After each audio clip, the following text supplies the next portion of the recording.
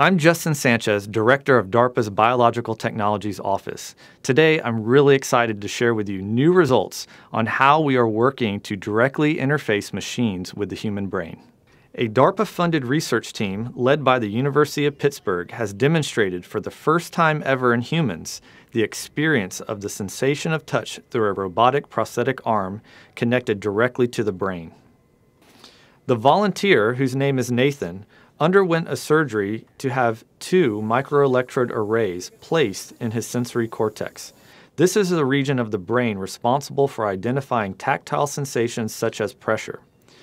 Those electrodes were then connected by wires to a robotic hand and arm fitted with tactile sensors in its fingers.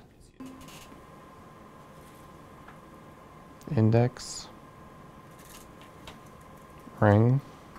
What you're seeing as the trials take place is that as the researcher applies light pressure to the robotic fingers, those physical sensations are converted into electrical signals that are fed directly back into Nathan's brain. Through this brain-machine interface, electrical signals are delivered as precise stimulation that his brain interprets as though his own fingers are being touched. Index,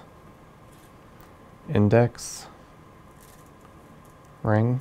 Despite being blindfolded, Nathan can identify with nearly 100% accuracy Pinky.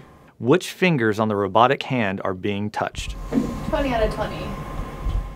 What does this mean for the future of neurotechnology? DARPA has previously shown that a brain interface can be used to direct the movements of a robotic arm. Now, with this new development of adding sensation by directly sending signals from the robotic hand back into the brain, we have closed the loop between human and machine. At DARPA, we are always pushing the boundaries on what is possible. We view neurotechnology as one of the next great frontiers, enabling new ways for humans to interact with each other and with the world.